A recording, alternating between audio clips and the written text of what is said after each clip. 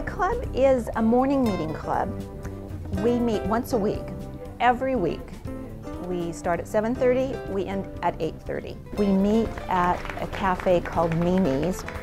We meet in the back room. They're very, very gracious to let us have the back room. And we also have a dedicated wait person. Nancy has been our wait person since the inception of the club. She's wonderful, she knows us all. She'll order your meal as soon as she sees you walk in. We actually have made her an honorary member, so we pay for her membership for Nancy to be a club member. If your speech is engaging enough, they put down their fork and they listen. We definitely have a very friendly club. We all get along, we enjoy each other's company, which is part of the charm of this club. And it's not just about the speaking, it's about the leadership and getting to know people, networking for people who in this tough economic time may not have employment.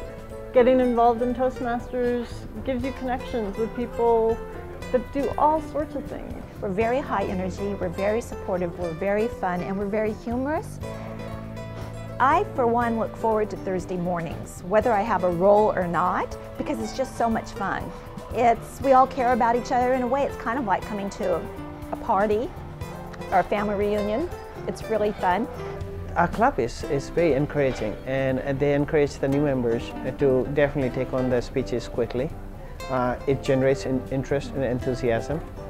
And each additional speech that you give bring on additional dimensions. So by the time you finish 10, I believe, they're trying to make you a very well-rounded speaker.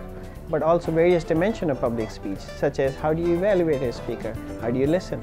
How do you do impromptu speech? At the same time, you also build network and connect with like-minded people who are interested in improving themselves and make each of us a better person. I'll be a Toastmaster for life. And why? I believe that we can always improve our skills. There are several areas in my public speaking that I still think I can improve.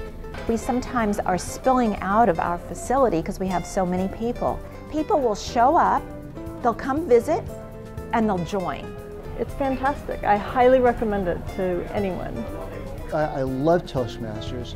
I use the skill set every day in my public life as well as in my private life, and I encourage anybody who has an interest in public speaking or fear of public speaking, come check out a club, join Toastmasters.